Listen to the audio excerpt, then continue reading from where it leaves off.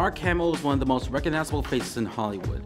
More specifically, he's being known as Luke Skywalker in the first ever Star Wars trilogy. Or maybe you heard his voice playing the Joker in multiple Batman medias, such as the Batman animated series or the Arkham video game series. Mark is widely regarded as an amazing actor with a genius way of portraying characters. But how did he get these roles? Stay tuned to find out.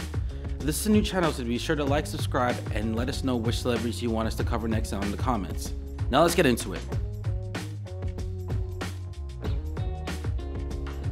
Mark Hamill was born in Oakland, California on 25th of September in 1951, the fifth of 7 children. Growing up, Mark never liked playing in the sandbox or playing with trucks.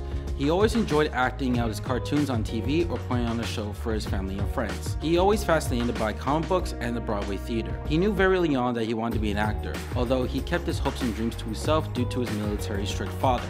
In 1964, the family relocated to Virginia, California, where Mark attended high school, and it was there that he stepped on stage for the first time.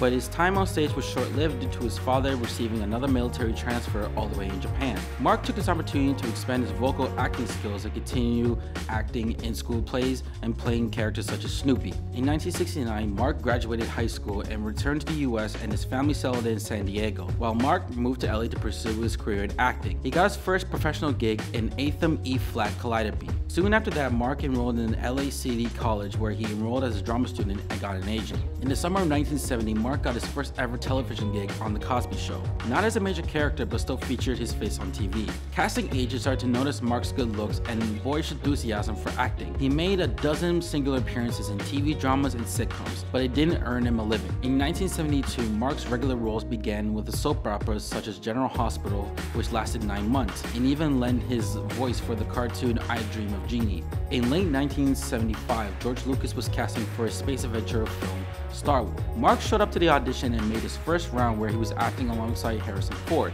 George Lucas made it very clear that Mark was perfect for the role of Luke Skywalker. This was the challenging role that Mark was yearning for. He thrived in the environment of science fiction and was ready to learn more from his veteran actor Alec Guinness. Mark was sure that Star Wars was going to be a huge success at the box office. He would sign on for 2 more recurring movie roles as Luke Skywalker. While heading to his other gig, 8 is Enough, Mark got into a bad car accident where he injured his face. He endured the surgeries and never looked back.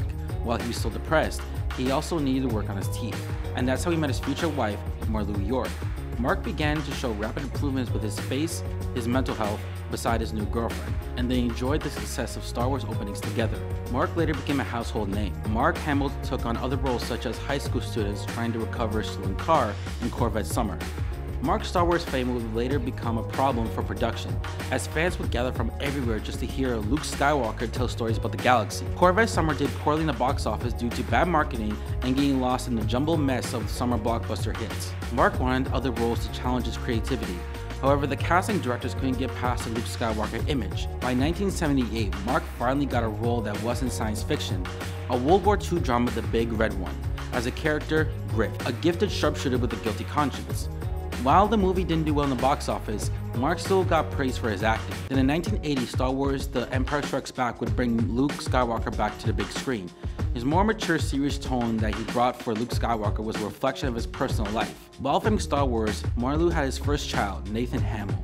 Another Star Wars film was another huge success. Mark later moved his family to New York, where he began his acting career in Broadway as a lead role in Elephant Man.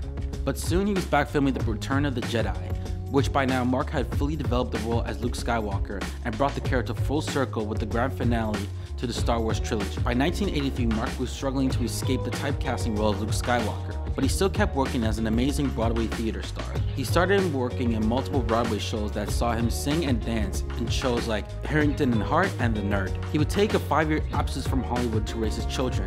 By 1988, he was casted in Slipstream as a villain role. This new character choice was well received.